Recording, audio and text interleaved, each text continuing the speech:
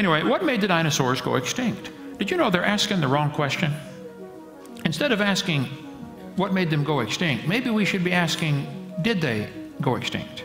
After the dinosaurs got off of Noah's Ark, they faced a very hostile climate. Things were different.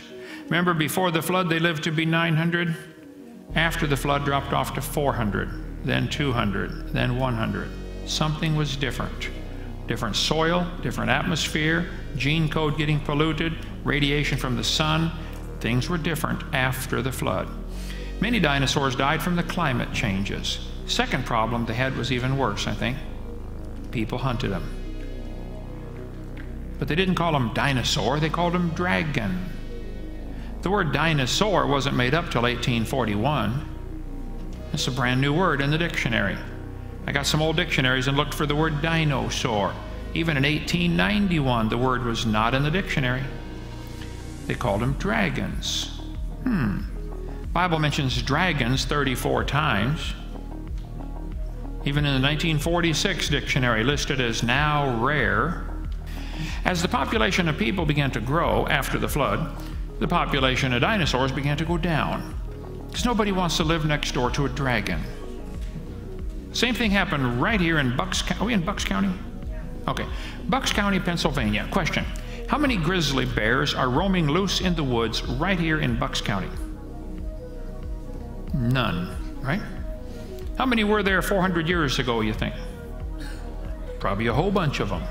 Gilgamesh is famous for slaying a dragon. A Chinese legend tells about a guy named Yu.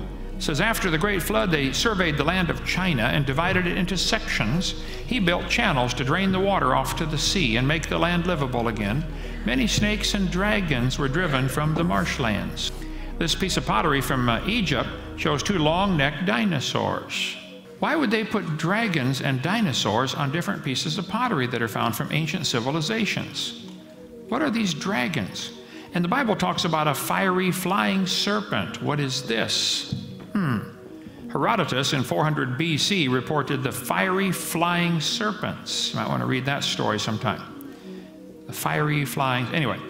In the book of Job, it talks about out of his mouth, Leviathan, go burning lamps and sparks of fire leap out. Out of his nostrils go a smoke. Alexander the Great reported dragons when he conquered part of India. Saddam spent a fortune rebuilding the ancient city of Babylon. On the ancient Babylonian walls, which they rebuilt, they found carvings of lions and dragons. This is from 600 BC. How would they know about dragons in 600 BC? Some were still alive, still lived with man. Why would they put dragons on the walls of the city, the Ishtar Gate in Babylon? It's over there right now if you want to go see.